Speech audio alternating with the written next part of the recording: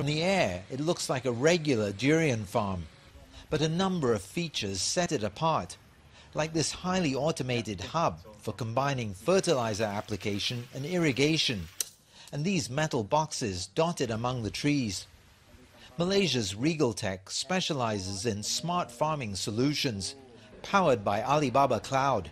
We are here to actually help the farmers try to increase their yield and to have a better quality of yield. We are using a soil sensors to measure the soil moisture, soil nutrient, even pH and temperature as well. From the ground sensor itself, we are using the Internet of Things. The sensors on the ground is actually transmitted wirelessly to the Alibaba Cloud.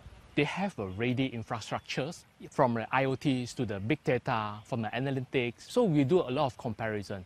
Different locations, they will need different amount of nutrients and moisture.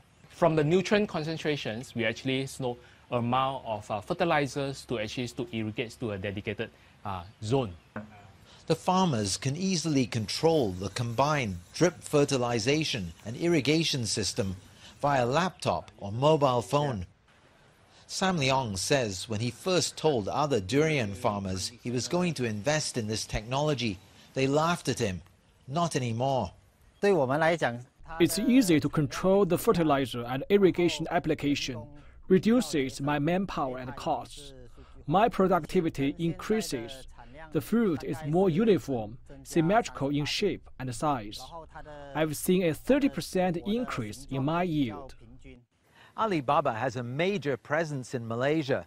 Its regional offshoot Lazada has its Southeast Asian e-logistics hub here, while Malaysia was also the first outpost outside of China for Alibaba's electronic world trade platform.